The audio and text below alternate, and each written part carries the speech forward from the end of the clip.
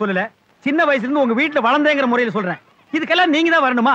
நம்ம வீட்டுல நிக்கிறானே செக்யூரிட்டி, அவங்ககிட்ட சொன்னா வாங்கிட்டு வந்து தர மாட்டானா? நான் ஒரு பிஏ, இதுக்கு உங்க கூட வரணும். ராமசாமி, வர்றதும் வராதும் ஓ இஷ்டம். ஏன் துணியை நான் தான் துவைச்சுக்கணும், நான் சாப்பிடுற காய்கறியை நான் தான் வாங்கணும். அப்ப சமையலே நீங்க தான் செய்யணும். அதுக்கு மட்டும் ஏன் வேலைக்காரி வச்சுக்கிறீங்க?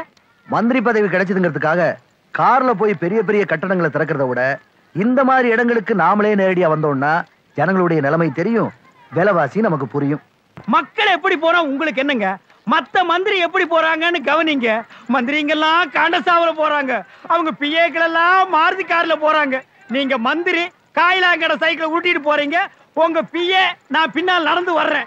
கட்சு வாங்குங்கோ, கட்சு வாங்குங்கோ. ஏன் ஏல விடுற மாதிரி கத்துற?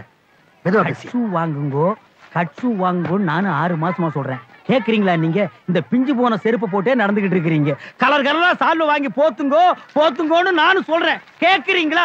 2.25 ரூபா மீட்டர் இந்த கலர் துணியை வாங்கி சோப்பு விளம்பரத்துக்கு போட்ட மாதிரி போட்டுட்டு வர்றீங்க. மந்திரி நீங்க உங்க பவரை யூஸ் பண்ணி கையை நீட்டி ஏதாவது வாங்கினா தானே நாங்க பிஏ சைடுல ஏதாவது வாங்க முடியும். ராமசாமி, கையில என்ன? பையே.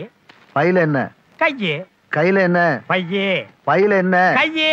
பைக்குள்ள என்னையா? ஆனா அது வேற ஒண்ணும் இல்லைங்க, வெளியில கொட்டுற காய்கறி எல்லாம் எடுத்து கொடுத்துருக்காங்க. இந்த சின்ன விஷயத்தெல்லாம் நீங்க கண்டுக்காதீங்க. அதை கொடுத்துரு. இப்ப இதை நான் வாங்கணும்னே பெரிய கோடி சொன்னாங்க போறனா? முதல்ல அதை கொடுக்க போறியா இல்லையா? புரியாத கூட வந்தே தப்பியா?